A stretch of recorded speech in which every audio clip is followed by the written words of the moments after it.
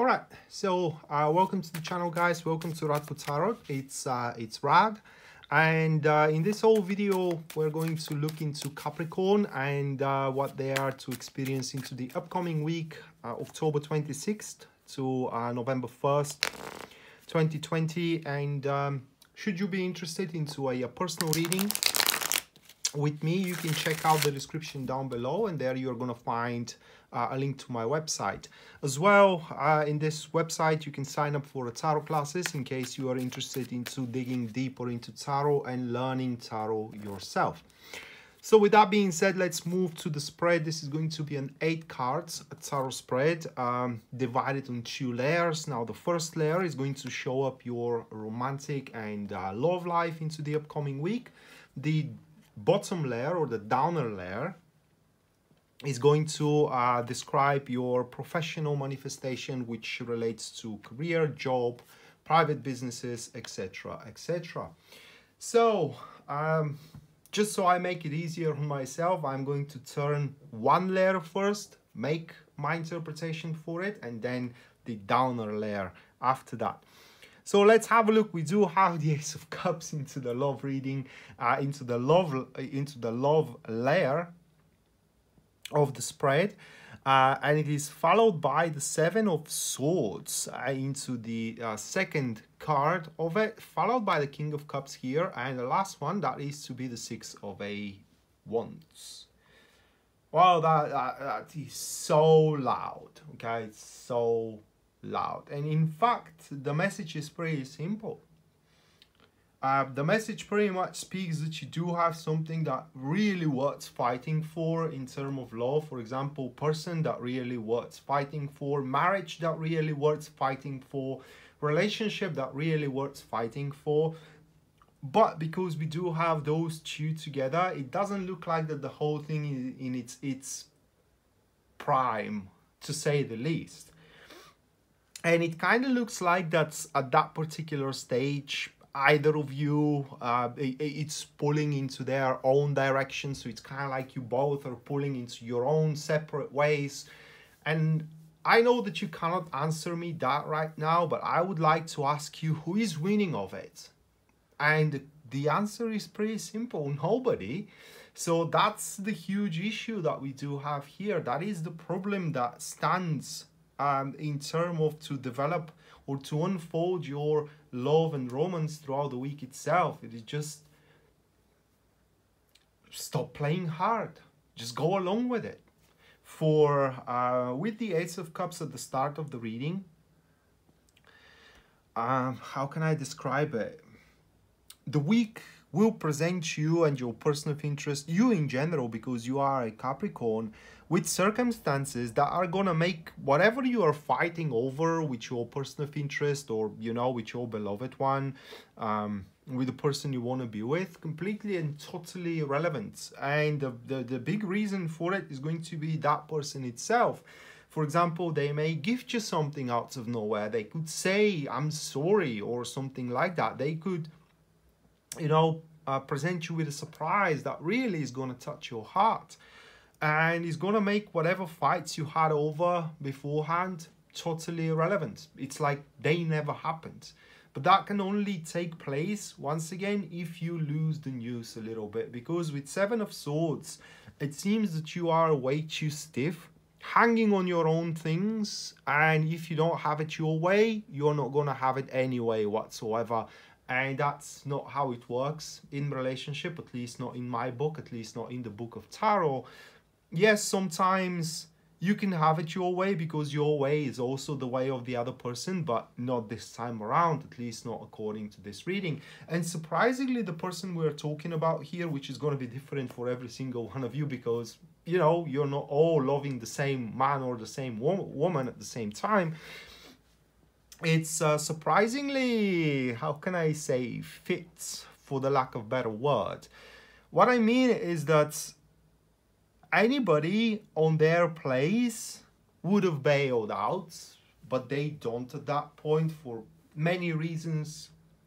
One of the reasons that comes to my mind here in looking at the King of Cups straight away is that that person really understands that everybody operates in a different way, and what is acceptable for you is not acceptable for them, and what is acceptable for them isn't acceptable for you. So genuinely that person tries to understand you, and before they draw a line, if they are to draw a line and make a severance, for example, if they are at all to make a severance, they try to see the things from your eyes, and they try to kind of like make sense of the severance that they may decide to do. And I'm stressing this thing out.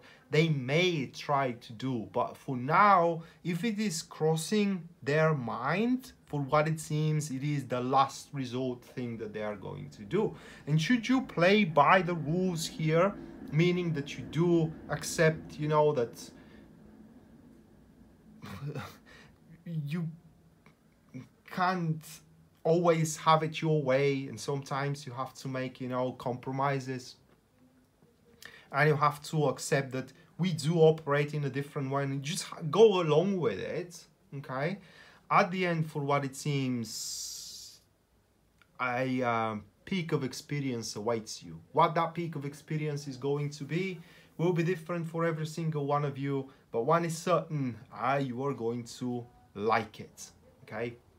So moving next, we do have the professional manifestation. Very strong start once again with the Knight of a Pentacles, followed by the Queen, oh my God, the Queen of Wands. Moving next, we do have the Ace of a Swords. Oh, and the last one, that is to be the Star card. Just give me a second, and I do apologize, the voice is outside. I don't know why people have to shout all the time when they're talking to one another.